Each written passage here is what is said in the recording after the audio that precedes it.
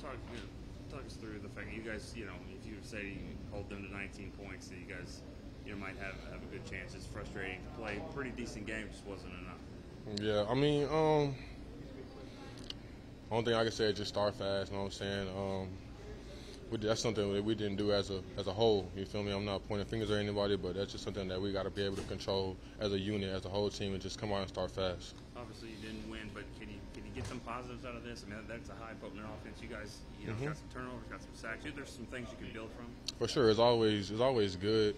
And good and bad, but you're not gonna look at the bad more than the good. You're gonna take away the good from it. So we're gonna go back. We're gonna watch the film and get ready for Oakland. Individually, Gregory out. You get a chance to play more. Do you like the way you've had a sack now the last 2 games and kind of doing it from different positions, stand-up positions? Obviously, but I love playing with my guy Randy. You feel me? The chemistry that we got in the room is just unreal. So I mean, like the support too is just everybody can play. So just got to be ready at all times. Number 11.